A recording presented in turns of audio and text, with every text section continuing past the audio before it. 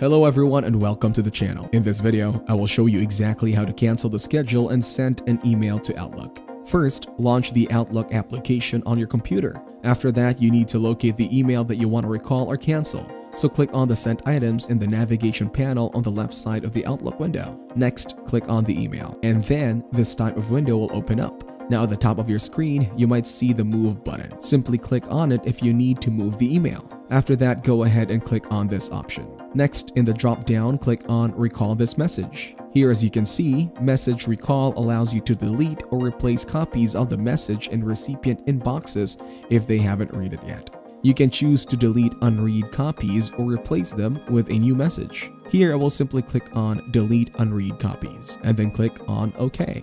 Now it says that you tried to recall this message on February 18. Thank you everyone for watching. Hope you got some value. Make sure to like and subscribe to our channel and leave a comment down below. See you in the next one.